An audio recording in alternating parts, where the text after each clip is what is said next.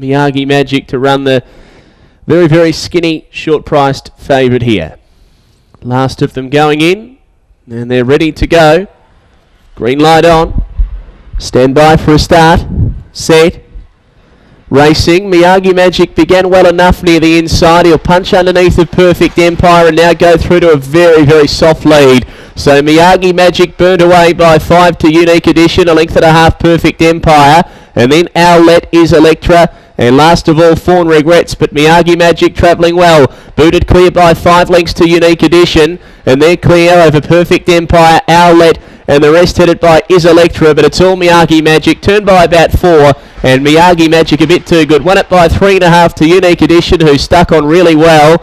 Now, third's a photo finish. I'd say the outside Is Electra over either Perfect Empire and Owlet for 4th, and last in Fawn Regrets, and a good run, 30 and 26.